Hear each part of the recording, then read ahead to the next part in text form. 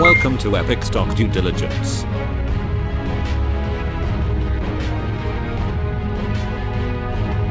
Please subscribe at youtube.com/EpicStockDD. Thank you. Hey y'all, welcome back to another exciting episode of Epic Stock Due Diligence. Now if you haven't subscribed already, I encourage you to do so. It's youtube.com/EpicStockDD.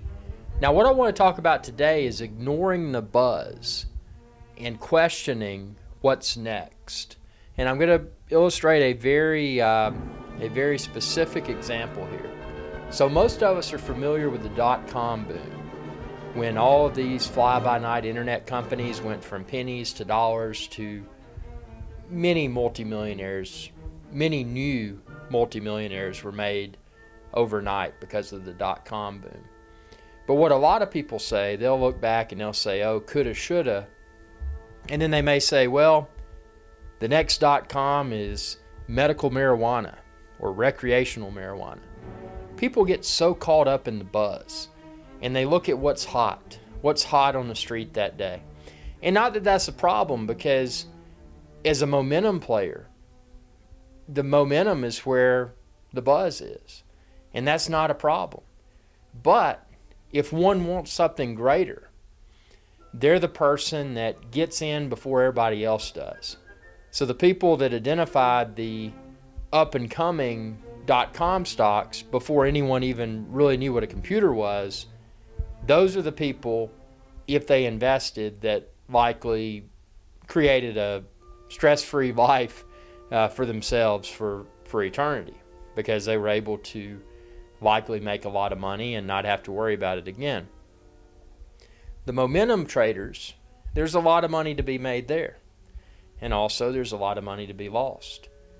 But the people that really sit around and they do their due diligence and they say, you know, I'm going to identify something. I'm going to identify a sector, an up-and-coming sector that people have not yet even thought about. Not just traders, but people in general.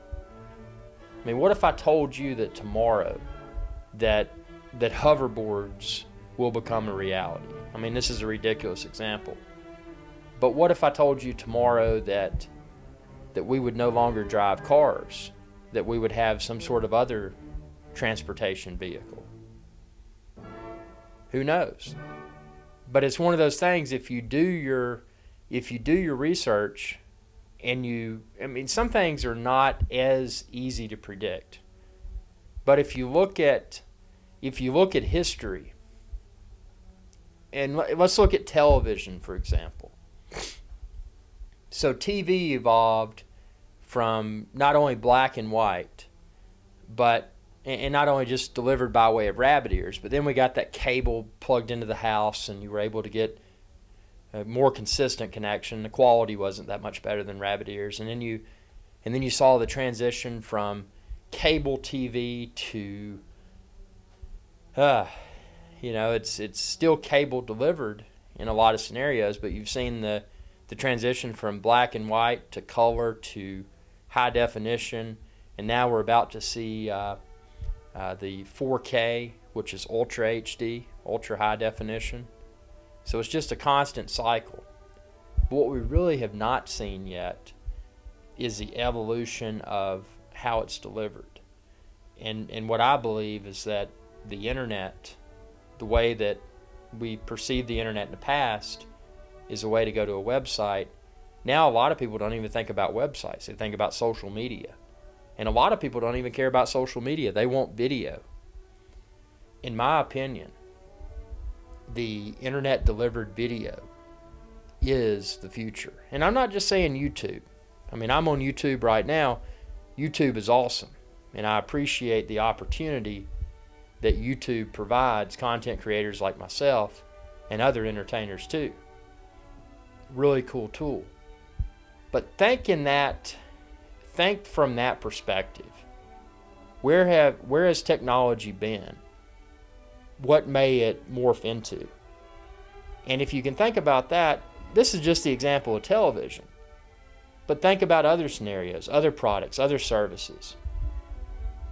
Think about everything that you can and just look at it and be like, let's just pull something random out, something I haven't even thought about.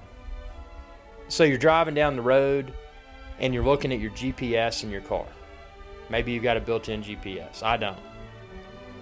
But if you did, what would be the next evolution of GPS? That's something to ponder. There's stuff around everywhere.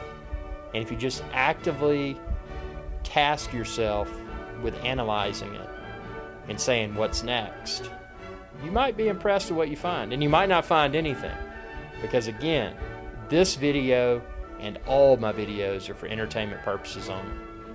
They should not be considered a recommendation to buy or sell security.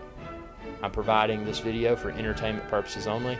But if you want to check out my book, and I'm not trying to pump my book, but if you want to, you can find a link on youtube.com/EpicStockDD. And the picture of me in front of the bull on Broadway says buy my book. You can check that out if you want to. If you don't want to, that's fine. Still enjoy my videos, still subscribe, share with others. That's my goal here. My goal here is to entertain and ultimately grow the footprint of youtube.com/EpicStockDD, because I like to have a good time, and I hope that you find my videos to be entertaining. Y'all have a good day.